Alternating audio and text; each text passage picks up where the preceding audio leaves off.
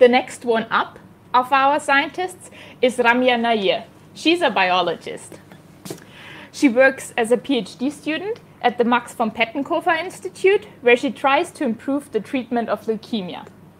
Today, for you, Ramya will present a technique which uses a viral protein to enhance the effectiveness of chemotherapy for treating leukemia. Thank you very much for the nice introduction. As you mentioned, my name is Ramya, and I'm a PhD student at the Max von Pettenkofer Institute.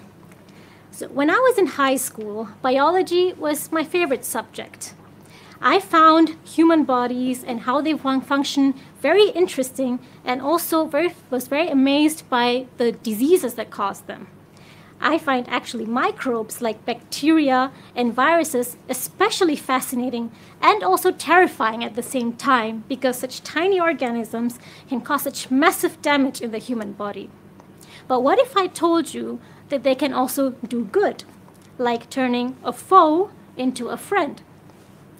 Maybe some of us have already heard about good bacteria, like the ones that live in our stomach and our skin that can potentially protect us from the bad guys. But what about viruses?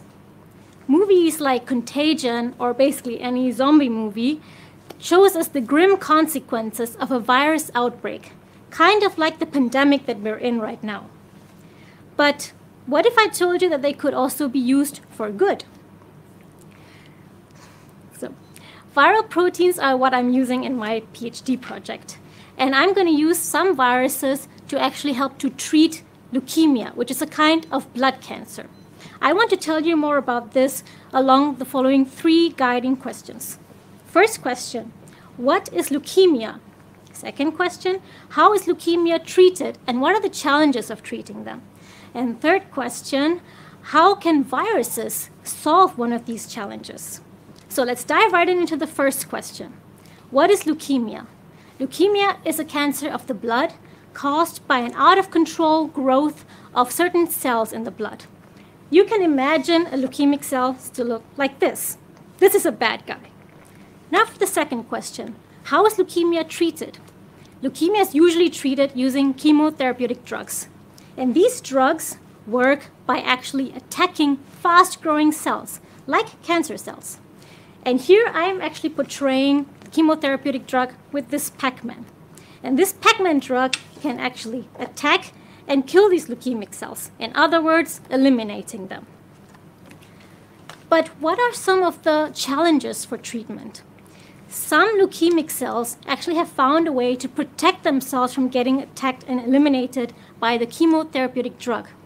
And you can imagine this protection as this leukemic cell having a coat of red paint on them. This is called drug resistance, and this is a huge problem in the treatment of all kinds of cancers. But how exactly do these cells actually protect themselves? One way they do it is by actually allowing the drug to enter the cells, but then stopping it in its tracks and preventing it from causing any further damage. How exactly do they do this actually? So these protected leukemic cells actually contain a little protein. Proteins are found in all of our cells. They are like little workers that are responsible for making sure that the cell is functioning properly, kind of like workers in a factory. And this particular protein, as portrayed by the red paint, is what protects these leukemic cells from damage caused by the drug. And this is actually the problem that I'm trying to solve in my research. I want to remove this red paint so that the leukemic cells become vulnerable and can then be eliminated by the drug. So this brings me to the third question. How can viruses help to solve this issue? So luckily, such a tool already exists in nature that we can use to fight this. And this tool is a virus. This virus here is from the same family as HIV. And these viruses contain a very special protein, portrayed by this eraser right here, which can actually help to erase the red coat of painting from these leukemic cells, allowing them to be more vulnerable to attack by the drug. But of course, we can't just give this virus to leukemic patients. This virus is still very dangerous. This virus, as you can see, contains all of the other components besides the eraser. And these components actually contribute to how dangerous this virus is. These components actually allow the virus to infect our cells and make more viruses, causing a lot of damage in our body. So in order to solve this problem, in my work, I'm actually producing a virus that is less dangerous. And I do this by actually removing things in the virus that makes it very dangerous. So it looks then eventually like this. So here, I just simply have the shell of the virus and only the protein, which is what I want to erase the red paint. And in this virus, they're not able to divide inside the cell and produce more viruses, causing no harm to the cells in the body. So with this particular virus, I can then let it enter the leukemic cell. The eraser then in the virus can erase the red coating, and these leukemic cells then can become more vulnerable. And when you then later treat them with the chemotherapeutic drug, the drug can then enter the cells and also eliminate the cells. So with this, we can actually treat leukemic cells, especially the ones that are protected. So, in conclusion, I hope that I could show you that we could turn a foe, like this virus, which is causing a lot of harm in the body, to a friend, like this virus, which contains a very special protein that can help fight cancer. So, like the old saying goes, never judge a book by its cover. So we should also never judge a virus by its shell, because it could contain some useful tools that could help us in our fight against cancer. Thank you very much for listening. Wow, this is such an interesting approach to treat such a devastating cancer. So thank you very much for these insights, Ramya. Now it's time to pester Ramya with your questions on cancer treatment, the ones you always wanted to have answered. For this, simply ask your question in the chat so that I can forward them to Ramya. We already got the first one, which is, do you directly extract the viral protein from the virus, or do you produce it in the laboratory? That's a very good question. So actually, when I'm just making these virus shells with the protein inside, I don't have to extract the virus. All I have to do is actually genetically modify these viruses to make sure that they are not producing any of these other dangerous proteins. So in the end, I am just making the shell of the virus and then just making sure that the genomic sequence, which is actually the blueprint to produce this eraser protein, is then included when I'm also making the shell.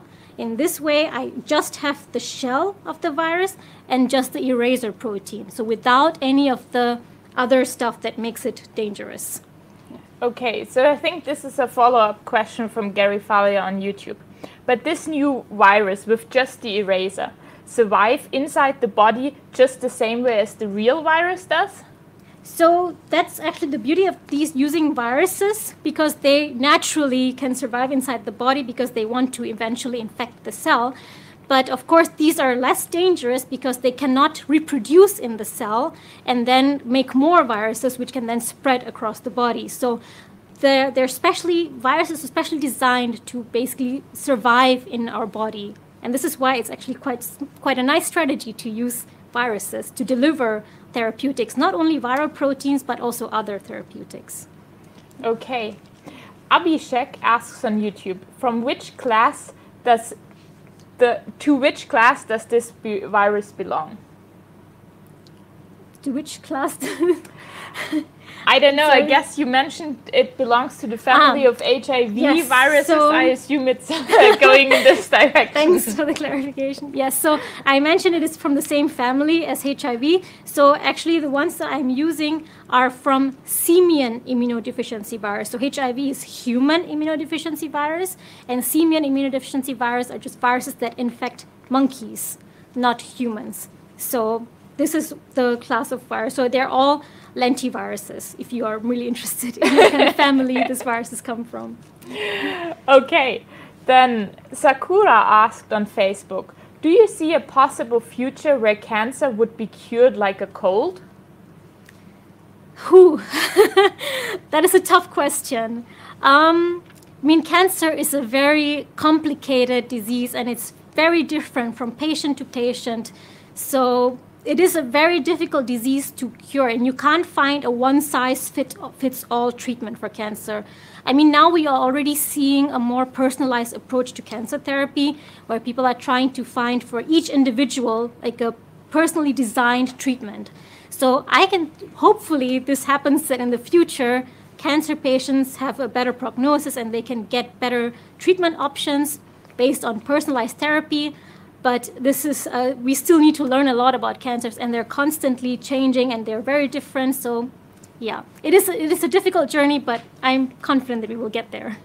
Would it also be able, with your approach, to have it as a personalized treatment strategy? It is possible. So you can make them, so you can engineer these viruses with different kind of spike proteins, like in the coronavirus, so to say, and these can be made in such a way that they target specifically to different cancer cells. So, of course, different cancer cells, they are all mutated, so they're all very different, and they contain different surface proteins, so to say, and we can also engineer viruses that they are particularly targeting cancers based on, for example, if a patient has a particular surface protein on them, that these viruses can then specifically attack them. But of course, this is a lot of work, and it requires a lot of research to go into it. Yeah.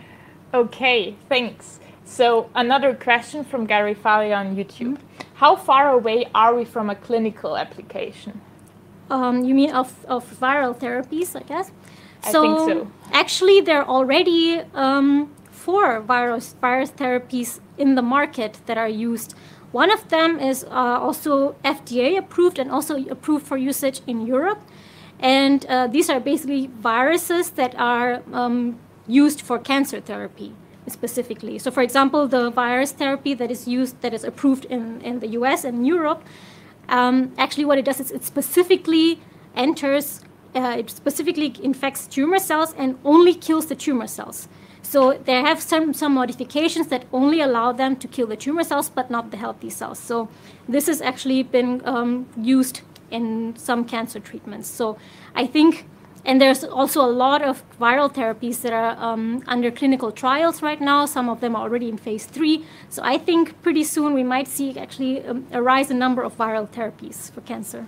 Oh, wow. Yeah. This sounds interesting.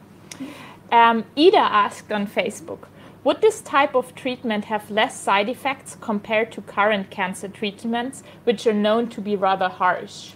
That's also a very good question. So this is the hope then that we are trying to achieve, that of course with viruses, the beauty is that you can engineer them, and some of them are actually also specifically only attacking certain types of cells. So this way you can really engineer them to be very specifically only targeting cancer cells. So this has advantages compared to, for example, chemotherapy, where you have then a lot of side effects because it basically targets every fast-growing cell. So I think we can definitely leverage viruses to make them more specific with less side effects. Okay. Mart asked on YouTube, how do you make sure that you're only giving the harmless virus and not the harmful version to the patient? Is there a possibility of some kind of quality control? Yes. So when we actually eventually approve a treatment for usage in humans for treatment of cancer, there is a long, long road between actually coming up with the strategy until actually using them for treatment. And all of this are put in place to make sure that there are no side effects that we can observe in patients. So there are preclinical trials where we look at the cells in the lab, and then we also do some animal models to make sure that there are no side effects in the animal models, and also do phase 1, phase 2. So there are multiple layers that make sure that what eventually goes into the patients is not harmful. Okay. The next question comes from Facebook, from Kumal. Are there any potential side effects associated with using viral proteins to improve the chemotherapy?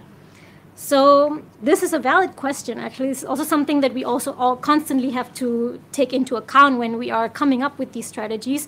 So in this case, we are, of course, the viral protein has different functions in the body, and we also have to make sure that they are not too detrimental to the cells. So in some cells, you can still give viral therapy, but they still can bounce back from it if it's not too dangerous.